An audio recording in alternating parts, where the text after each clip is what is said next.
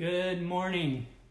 My name is Farland Williams, and welcome to day 11 of 21 days of breakthrough prayer with the Pentecostals of Murfreesboro and Life Bridge Church. I'm so glad that you could join us today.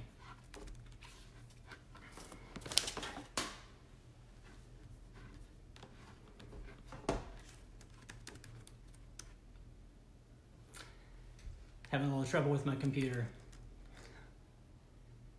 But I'm so glad you could join us today. I encourage you to go back and catch up on previous days if you haven't already. Each day, someone new will walk through the day's devotional. Today's devotional is titled, Discipline in Prayer Brings Peace. And the title alone pretty much says it all. Oswald Chambers was an early 20th century Scottish Baptist and holiness movement evangelist and teacher, best known for the devotional, My Utmost for His Highest.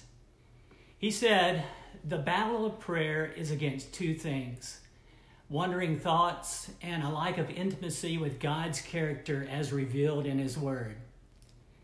Neither can be cured at once, but they can be cured with discipline. Isaiah 26:3 says, you will keep him in perfect peace, whose mind is stayed upon you, because he trusts in you. You know, discipline in prayer will change every aspect of your life, no doubt for the better. God said that he would keep in perfect peace whoever keeps his mind on him. Perfect peace. Think about that. What would the world pay to have perfect peace? In today's world, there's so many things that's pulling for your time and attention, and only prayer will bring perfect peace. This is day 11 of seeking God together in these devotionals, and perhaps you have decided that the world will not dictate your peace because your peace comes from God and God alone. Are you convinced that your peace is His peace living inside you? Nothing that happens to you can ever take that peace. God Himself promised you that if you keep your mind on Him, He will personally keep you in perfect peace. You know, He didn't say that the waters of life would never rage or that all hell would come against you. He said that He would keep in perfect peace whoever's mind is on Him. We must be disciplined to pray and keep our thoughts upon God. Only then we will have perfect peace. During our 21 days of prayer, perhaps you've decided yourself to pray and seek God for peace that only He can provide. The decisions you make daily to discipline yourself in prayer, along with reading of God's Word, are the greatest achievements that you'll do.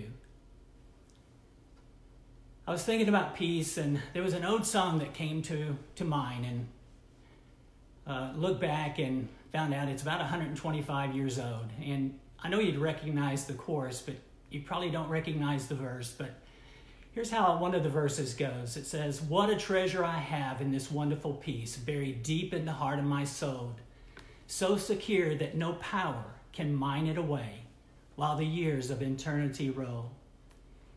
Peace, peace, wonderful peace, coming down from the Father above. Sweep over my spirit forever, I pray, in fathomless billows of love.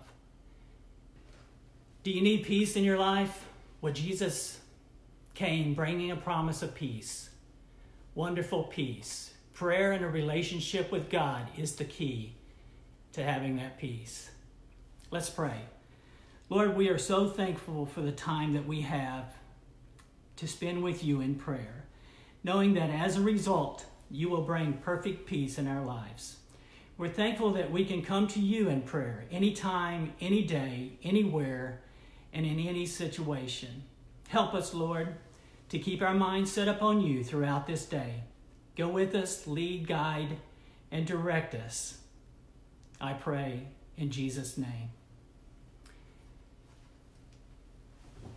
Thank you for joining me for day 11, Discipline in Prayer Brings Peace. And please take some time today and read the devotional for yourself if you haven't already. Join us live again tomorrow at 7 a.m. with day 12 as we discuss praying with an open Bible. Have a wonderful day. God bless.